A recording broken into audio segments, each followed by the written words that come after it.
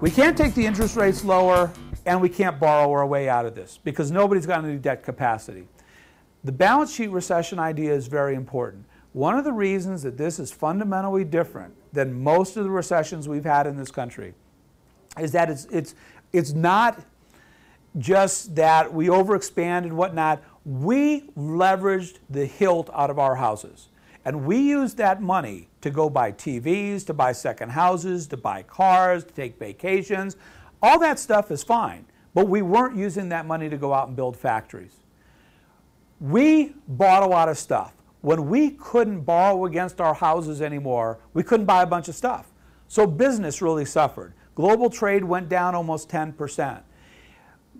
These guys, the banks, loan money to the businesses to make stuff, and they loan money to us to buy stuff.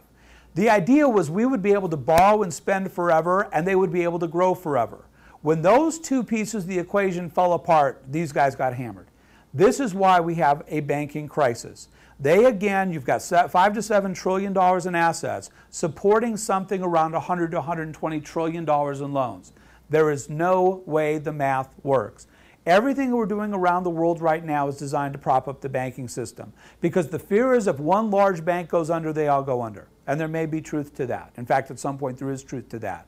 Ultimately, though, you cannot create enough money to save them. One day they will go under.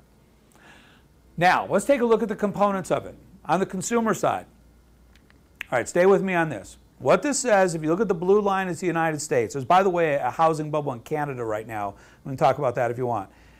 If you go back and say, in 1990, what was the average amount of equity somebody had in their house? And we index that to 100. What you see is as housing prices went up, a whole bunch of equity. Well, now two things have happened. We've borrowed a lot of money against those houses, plus housing prices have come down. The average person today has the same amount of equity in their houses that they had in 1978. They have lost a tremendous amount of value. A few months ago, I read somewhere that the average person currently has less than 6 months' income in equity in their house. And that is the first time since the 1950s that's been true. Historically, the house has always been the safe store of value. If you lost a job, you needed to send a kid to college, you wanted to retire, whatever it was, you could go to the house for money. There is no more money in the house. And the reality also is there's nobody to sell the house to. If we look at non-housing assets, basically stock portfolios, what you find is we're back where we were about 10 years ago.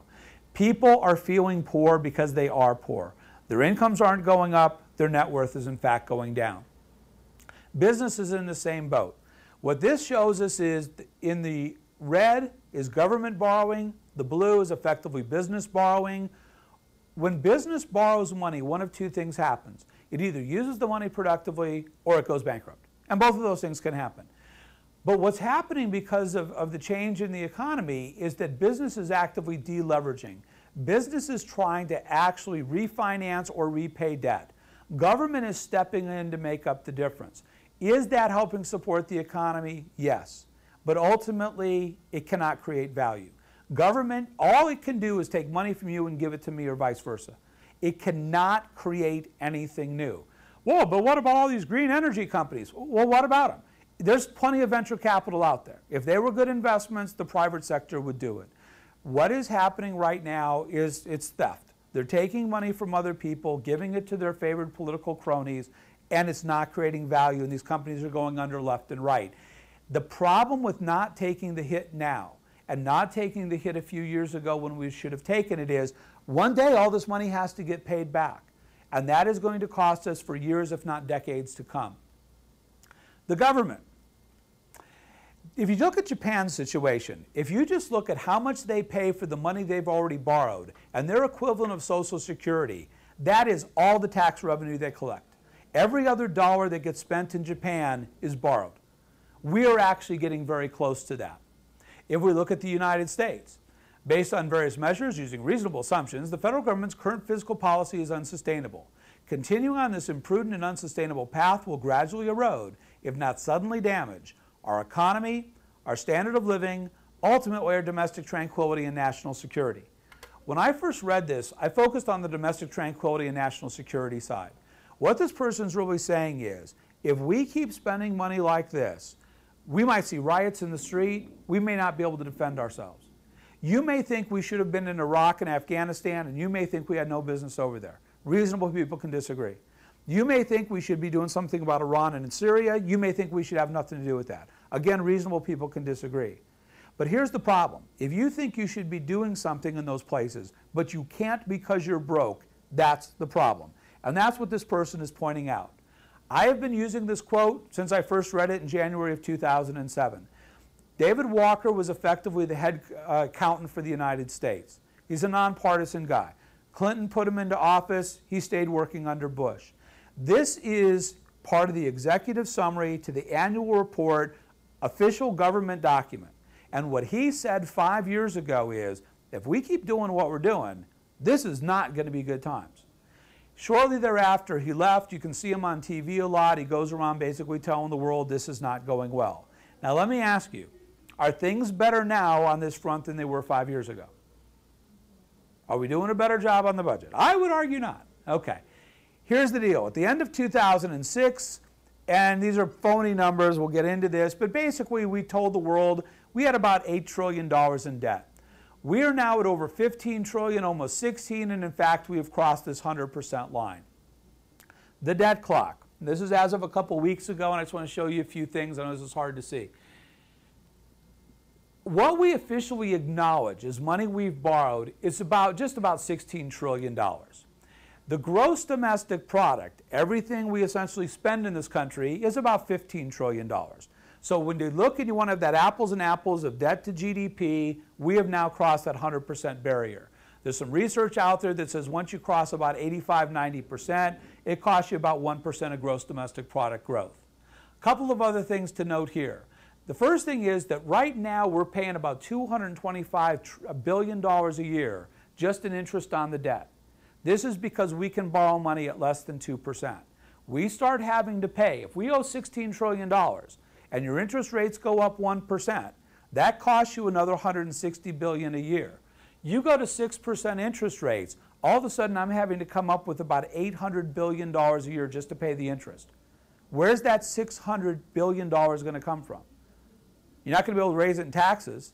No one's going to have the guts to cut it out of spending. All it's going to be is more debt and more borrowing. We are headed toward a big doom loop. And this is one of the reasons they don't want to raise interest rates. You and I also owe about $16 trillion. This is individual debt. $13 trillion of it is what we owe on our houses, about 30% of which right now are underwater. That's not a good thing. All this, in fact, is a bad thing. Oh, one other point here. We spend about $3.6 trillion a year. We bring in about $2.2 trillion a year.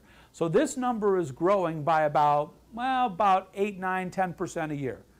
Last year with the budget deal on the debt ceiling increase, they said if we do this, even with the cuts that there were in those plans, we were going to be at $24 trillion in debt within 10 years. Keep that in mind for a moment. All right. All bad, not the problem. Here's the problem. We have promised people about $16 trillion in Social Security benefits that we don't have the money for. This is not the cost of the program, it's what we can't afford. $20 trillion in prescription drugs and $82 trillion in Medicare. Medicare is the black hole. Could you fix Social Security by raising retirement ages, means testing? Yeah, you can do that. You can't fix Medicare. And the reality is that the overhaul that would be required to keep Medicare going, you'd never get through politically. You know, last year, Paul Ryan, whether you like his plan or not, came up with a plan, and the first thing was we were going to push grandma over a cliff in a wheelchair. Okay, I mean, you know, and that's what's going to happen. The demagoguery will be unbelievable. So if we put this into stuff we can understand, if this is your household budget, you make $50,000 a year, you spend $82,000 a year, and you have promised people you're going to pay them about $4 million bucks. Okay, what are the chances you're good for this $4 million? I will argue very small. Okay, and the reality is we're increasing the spending every year. Even when we're cutting, all we're doing is cutting the rate of growth.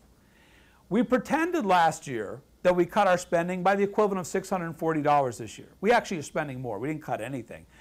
But even if we were going to give ourselves the benefit of the doubt, now we're only going to spend $81,360. We're still only making $50, and we're still committed to the 4 million. This is why I say, do you want to bet that Medicare and Social Security are going to be there for you? There's not a chance. If you're trying to draw the current benefits 10 years from now, I think there's no chance of that happening.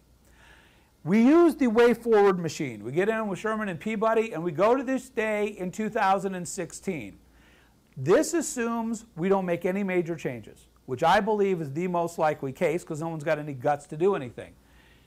In 4 years, we're at 22 trillion. Now remember, if we did everything right in 10 years, we were at 24. We're just not even dealing with reality here. So now we're at 22, gross domestic product, and I think this is aggressive, is at about 17.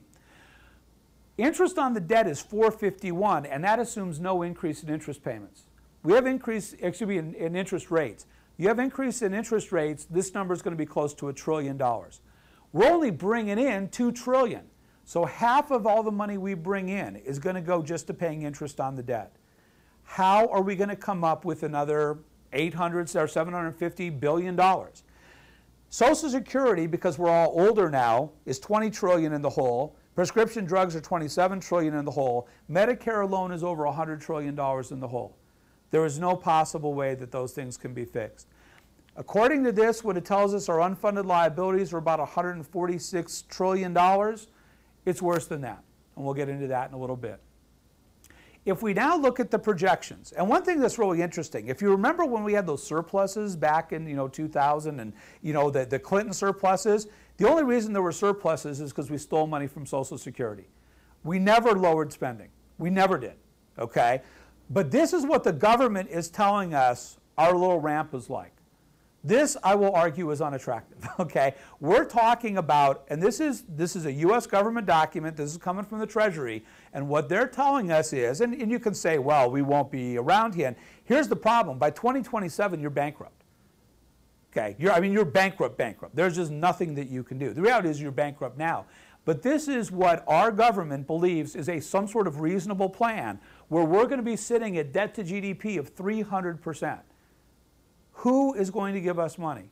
We're laughing at Greece because they're at 130, 140%. Okay? There's no way that this is sustainable. In the famed words of Herb Stein, if something can't go on, it won't.